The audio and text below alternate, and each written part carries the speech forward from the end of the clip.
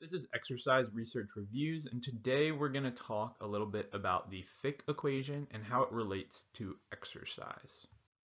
So a man named Adolf Fick was the man to create the Fick equation. He was born in Kassel, Germany in 1829. He originally studied math and physics. However, after his formal training, he decided to go into medicine.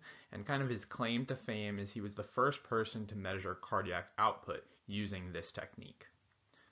So a bit of background about the Fick method. This is kind of the general blueprint and output of how the Fick method is employed. So as you can see, we have inspired volume and the O2 uptake that is calculated, and this is done by sampling the arterial and venous pressure. So we have O2 uptaken into the lungs. We have a arterial value, and then we have some of the O2 released at the tissue based off of the metabolic demand required. And then after that metabolic demand, we have the kind of post-artery oxygen. And this will give us a differential between the O2 that was taken in and the O2 that is expired. So now let's take a real quick look at how we calculate VO2 with the Fick equation. So first we have cardiac output. Again, we talked about this in the previous lecture. So this is just stroke volume times heart rate, and this is the total amount of blood that is pumped through the body each minute.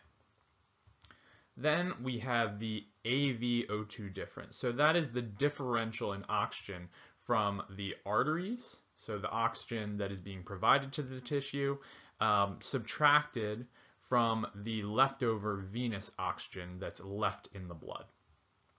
And then this results in our VO2, which is our total oxygen consumption. So a little bit of a closer look at what that means. Again, we have the heart rate, which is in beats per minute, so the number of times your heart beats each minute. Then we have the stroke volume, which is the liter of blood that is pumped throughout your body for each heartbeat you have. So in total, your cardiac output is the liters of blood that are pumped throughout your body per minute. Then again, we have this arterial O2, venous O2, which is given in milliliters of oxygen per liter of blood. So this is calculating, what is the concentration of oxygen in the arterial blood, subtracting the concentration of oxygen in the venous leftover blood. And then finally, we have body oxygen consumption. So this is referred to as liters of O2 per minute. And this is just the total amount of oxygen that your body is able to process each minute. So I always found that examples help kind of reinforce these principles. So let's take a look at a real quick example of calculating VO2 using the Fick equation. So here we have a person who has a resting cardiac output of about 4 liters per minute. And as we said in that cardiac output video, a resting cardiac output of 4 to 5 liters per minute is pretty normal for most individuals.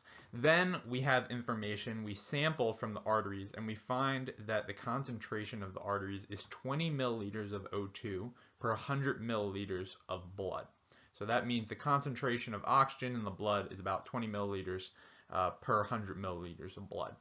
And then we sample from the veins, which are returning the blood to the heart, and we find that the concentration is 15 milliliters of O2 per 100 milliliters of blood. And in between, in the capillaries, we have this kind of working or metabolic muscle that is using some of the oxygen. So let's take a look at actually calculating what this person's VO2 is. So now for a little bit of math, but it's not anything complex, so don't worry too much. So first we have to convert the liters of blood per minute that we have into milliliters of blood per minute. Because remember, again, our concentration values over here are in milliliters for blood. So we can multiply our 4 liters of blood by 1,000, because there's 1,000 milliliters in 1 liter of blood, to get 4,000 milliliters. Then we can multiply the 4,000 milliliters of blood per minute times the 5 milliliters of O2 per 100 milliliter of blood. And this is because we are looking at the difference between 20 and 15, which gives us a value of 5. So right here, 5. And then after the, again, 4 liters to 4,000 milliliters, we have 4,000 milliliters of blood. And this is good because we have milliliters and milliliters. And then we also are dividing by milliliters of blood, and the 4,000 milliliters of blood are here. So essentially we get to cancel these two units out, and this leaves us with 4,000 times 5 milliliters of O2. So that would give us about 20,000 milliliters of O2 per 100 milliliters, or per 100 minutes, and this would result in about 200 milliliters, because if you think about it, you have 4,000 times 5, and then you divide by 100. You could also just divide by 100 here and knock off these two zeros, and you would get 40 times 5, which would give you 200 milliliters of O2 per minute. So another thing we can do is with this 200 milliliters of O2 per minute, we can multiply it by 1 liter of oxygen divided by 100 milliliters of O2. And that can give us the answer in terms of liters. So what we found is that this individual's VO2 is 0.2 liters of O2 per minute. And that seems pretty low, and that makes sense, again, because this person is at rest and is not exercising.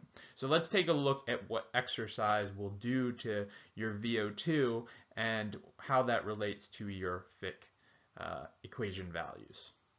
So that's all for today's lecture. If you enjoyed the video, please make sure to leave a like. If you want to see more exercise research videos in the future, please subscribe, and make sure to stick around for future exercise lectures as well as research and exercise research reviews. If you are looking to get a textbook for your exercise physiology class, I have the information on the textbook I used during my undergrad, as well as some cheaper versions, as well as a more kind of current version that your professor may or may not want you to get. So that information is down in the link below. So that's all for now. We'll see you next week for another exercise research review.